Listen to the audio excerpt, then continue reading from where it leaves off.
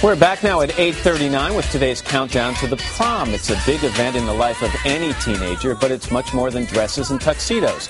It's also a night where things can and sometimes do turn dangerous.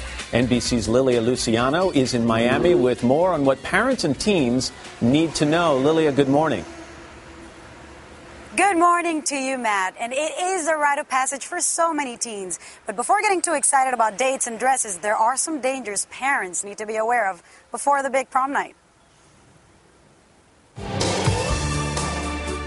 It's a night to remember. A night of limos and gowns, dance-offs, and sometimes heartbreak. My date's a flute-toting band dork.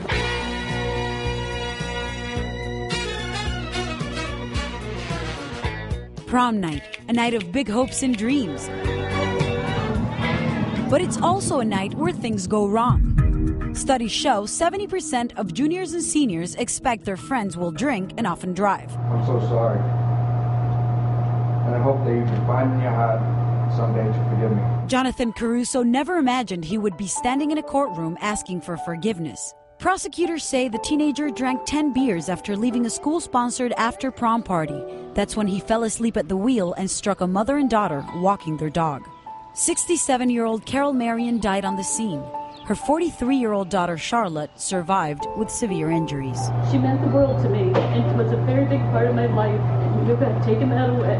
Caruso's family and friends were convinced he was not the type to drink and drive. He's probably one of the sweetest kids, and he doesn't deserve this. But experts say that's exactly where the problem lies. Too many parents are in the dark about the pressure to drink and drive, especially on a night like the prom.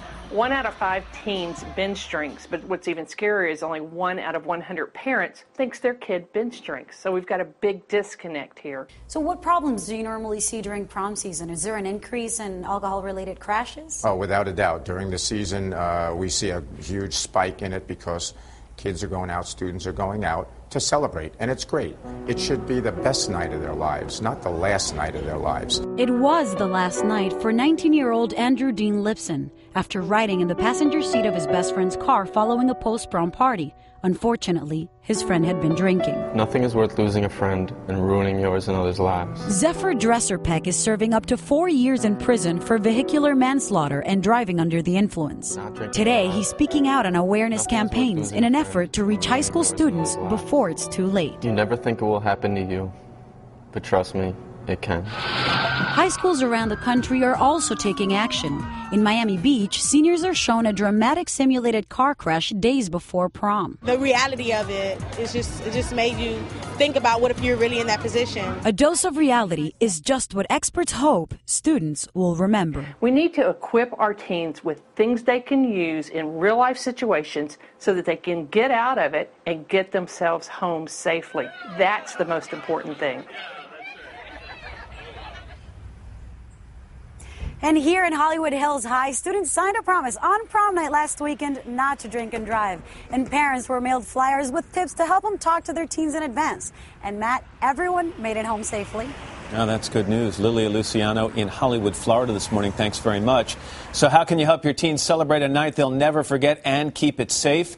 Ann Choquette is the editor-in-chief of 17 magazine. Clinical psychologist Belisa Vranich is a contributor to Shape magazine. Ladies, good morning to both of you. Good morning. I'm going to get right to this survey that 17 conducted. They asked kids, did they think that drinking and driving was a problem on prime night? 1,100 or so said no, drinking's not a problem. 379 said yes. Those numbers alone worry me. Well, there's good news and bad news in that. The good news is most teens, just want to have fun on prom. It's a night to cut loose and to celebrate, have a final bonding night with their friends. But that 1 in 3, right, is a problem drinker.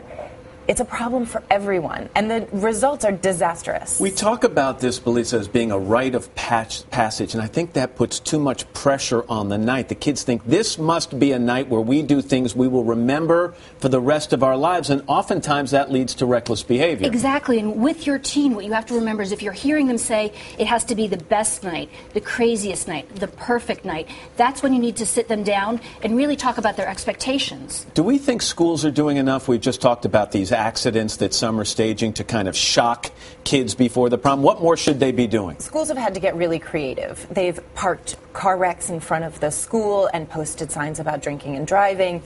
I love this one school that did a lockdown. The prom was locked down from 11 till 5 a.m., so there was no drinking and there was no driving, and they made it fun for the kids while they were there. After parties, that seems where a lot of the problems, if they happen at a private location, that can get out of hand. A lot of schools and communities are trying to throw after parties so they can keep an eye on kids. You like that idea? I like that idea because after parties are trouble. They really are the time when bad things happen, and if you're letting your kids go to that, that's when you really have to be alert. Let's talk about parents. Okay, a lot of times parents will say, I don't want my kids drinking and driving, so I'm going to hire a limo.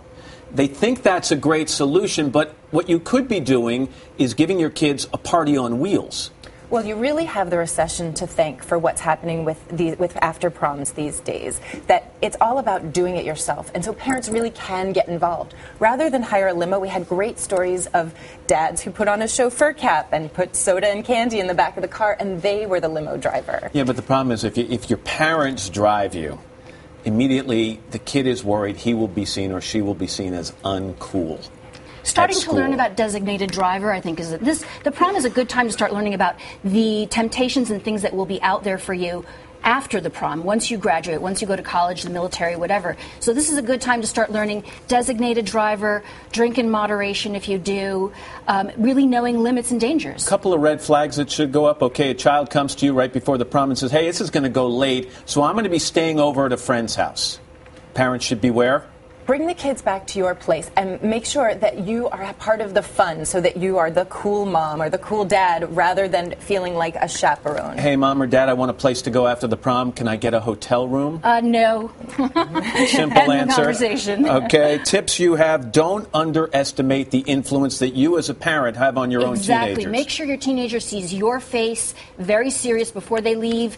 I care about you. Be responsible. Talk to them also as adults, not teenagers. Absolutely. They are adults. A lot of these kids are turning 18, and they need to hear the words responsible, safety, responsibility, and your consequences. Rights. Consequences. Yeah. They need to hear big words that have to do with grown-ups. Well, Lisa and Ann, thanks very much. Thank Important you. information for parents right now at this time of year especially.